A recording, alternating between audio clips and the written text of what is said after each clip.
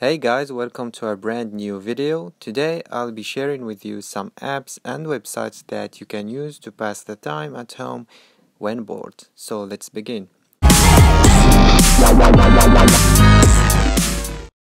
Alright, so the first on the list is Sky Children of Light. So this is a free game for iOS and Android devices.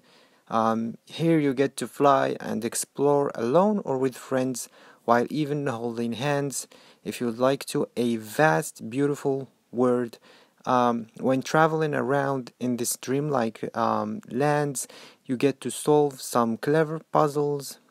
So this is an amazing and really wholesome game that can definitely help you pass time while running, flying, and hovering around realms of deep deserts and lush forests while listening to really calming music.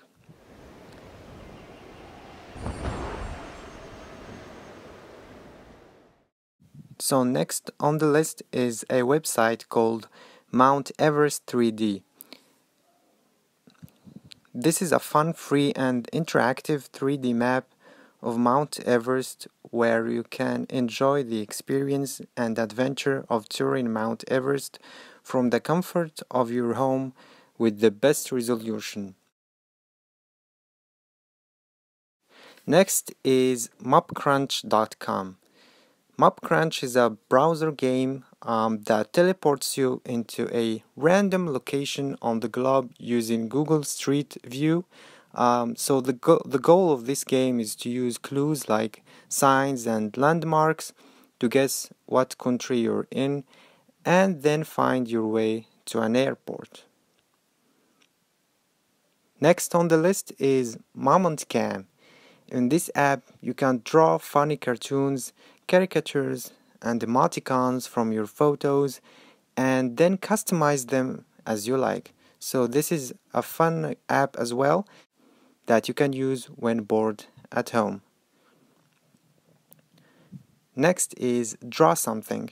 This is a social drawing mobile game where you draw something and your opponent then has to guess what the drawing is, selecting from a group of letters.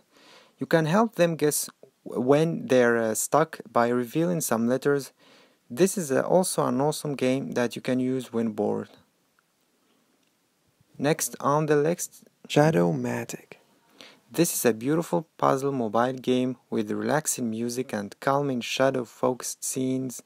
The player here rotates 3D abstract objects in a spotlight to recognize shapes in projected shadows relevant to the surrounding environment.